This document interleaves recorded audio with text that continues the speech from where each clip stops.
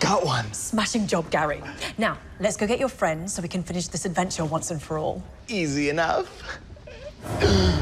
Drop it. Oh. She means it. She'll skin you alive. What are you doing, Astra? Why are you working with them? Now give us the rings. We know you have them. Gideon, run! Save yourself! The moron is speaking to the rabbit.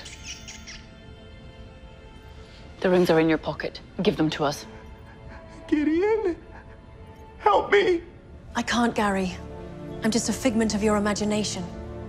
But you must believe in yourself and don't give in no matter what they do. How could I give you the rings if they were never really here?